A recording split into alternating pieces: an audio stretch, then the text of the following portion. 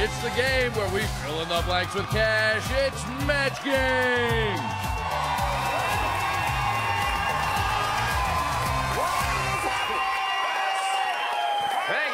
Thank you. Welcome to Match Game. I'm your host, Darrin Rose. Let's say hi to our panel. Hello, Darrin. Hello, friends. She's so cute.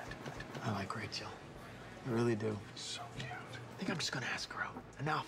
You should know she and I had a bit of a moment, like the other night after closing. What do you mean a moment? Well, like we were just talking, and then our mouths kind of slowly high-five for a while. Why do you do that? Cut my grass. I say I like someone, you back off. That's what friends do. Sorry, man.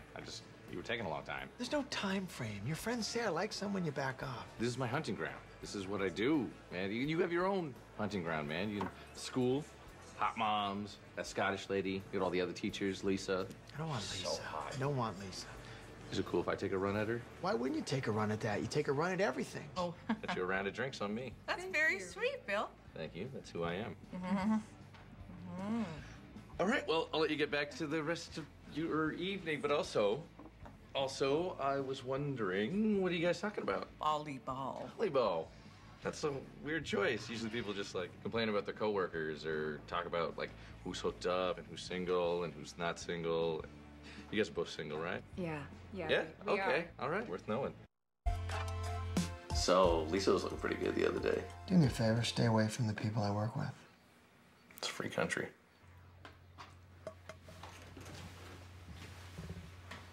Making your buddy a little brekkie? What are you doing here? What do you mean, what am I doing here? I live here. That is a good point. Listen, I want to talk to you about the Jean-Kate scenario I had last night. Yeah.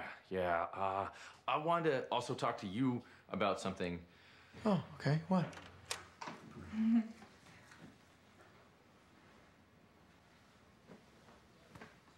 Hey, Jerry. Miss Mason? That's my toothbrush. Oh, God. On a scale of 10, for sure. Here we go. On screen. I'm very sorry. I think I ran into you. It's space. You couldn't go around me? Are you okay? Because you look a little banged up. I'm afraid jacked up, man. Yeah. That's my face. Oh. In a fight, I once kicked my brother in the knee, even though I knew he just had knee surgery. Yeah, sorry, I didn't mean even though, I meant because. This is what I wanted for myself as a child. I wanted something better for myself. I wanted to be Batman. Oh, that's way better. So much better. I trained for years. I took karate. I took gymnastics class. I remember the first night my dad took me to gymnastics class. We walk into the gym, and it is all girls. It is 100% girls and me. And I was like, oh no, I'm gay. I didn't even know what gay meant, right? I was a kid, it was just a word, but I knew from my friends that if you played with all girls all the time, that was totally gay. And I knew that Batman didn't play with any girls at all. Batman only played with Robin, and that is totally not gay.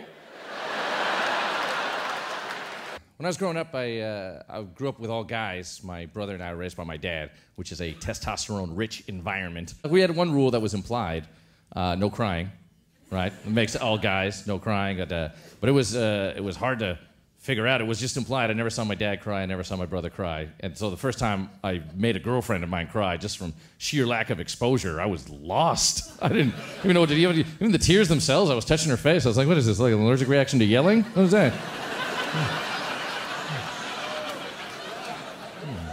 Salty.